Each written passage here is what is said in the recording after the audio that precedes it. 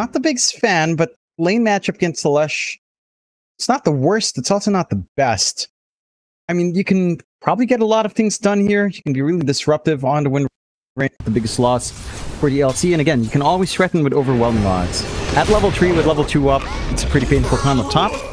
Yeah, top lane. Toronto Tokyo setting up first blood with the Oracle. Tofu going down. And of course, Pure, 27 and 8 on the LC.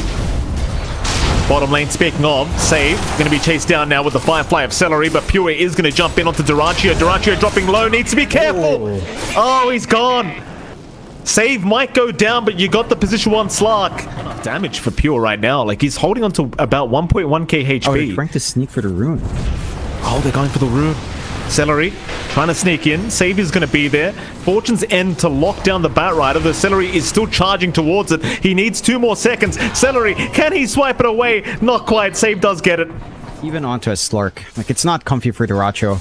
Still at level 4, about to hit 5. Pure working try again. 6. Quinn is here this time. Pure surely goes down. Pure, though, fighting back with the overwhelming odds. And now Toronto Tokyo with the hills out. Pure, he's running. He has made it. Pure is out. Quinn's in trouble. Quinn is out of mana, but he is going to make it himself. The big threat. It's just Brood as a hero.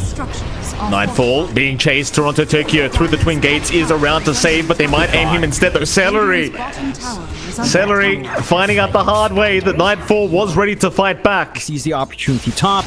Nightfall called for him to come in to bait out that Bat Rider trying to sneak around. They find the punishment. Oh. Focus fire. Quinn is down. Wow, wow, wow. I mean, you just said it, Toronto Tokyo. Like, the movement from this Oracle.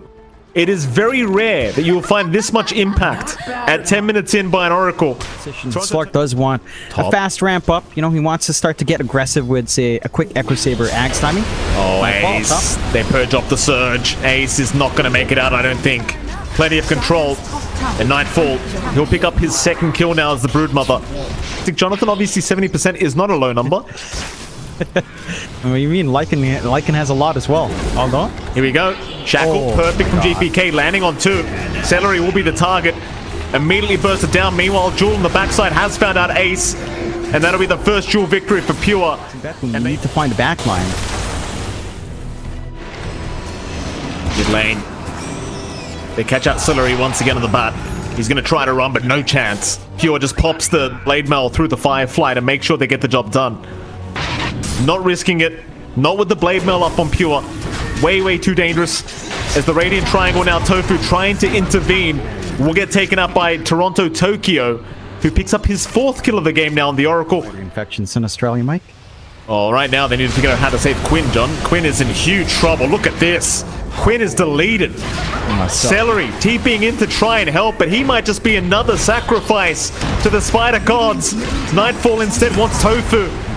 Nightfall not feeling like meat today. We'll take down the techies. BetBoom, they'll know exactly where they are now with the Pulse Nova on the creep wave, so BetBoom going to start to move in. A bait here by GPK, though. No, he's caught. Lasso was there. He's still alive. Now the Jewel out. They've caught Ace with that Jewel. They're trying to win it, though, and Pure's down. Ace will win the Jewel in the darks here. Meanwhile, Nightfall will deal with Tofu. But Gaimin, they won't be too upset with these trades as well. Hold on a minute, GPK.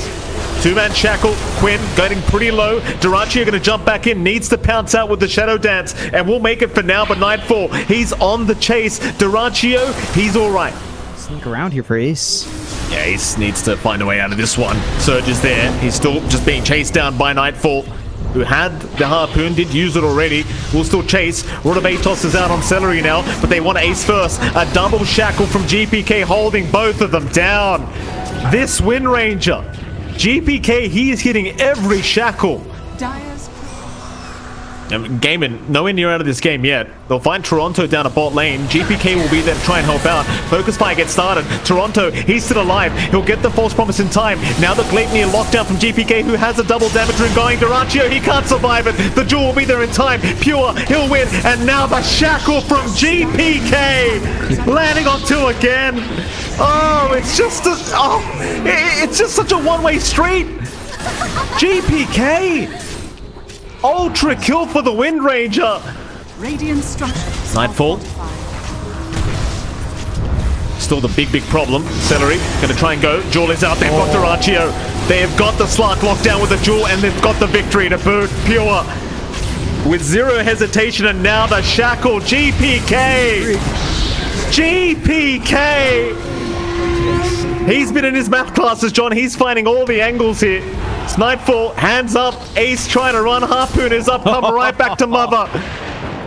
Ace, he is all right. The Gaimin will not be there in time. Minus 5, minus 0.5 BAT. 0.45, yeah, okay. That's so dumb. Quinn. You might be asking the same question now, John. Quinn gets caught. Not going to be enough damage. GPK in the meantime apparently just kills Celery. It's Pure, still chasing.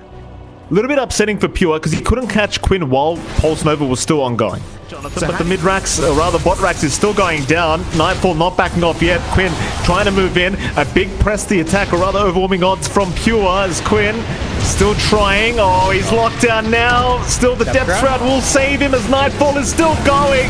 False Promise gonna save. Duraccio trying to get out of this. He's gonna make it.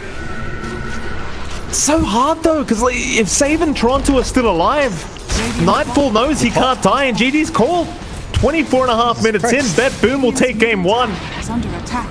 I don't know if you can call this a complete outdraft from BetBoom. I think it was just a complete outplay from BetBoom because they just looked incredible. I think it's a mix of both. And they had a much stronger draft for this early tempo, but they certainly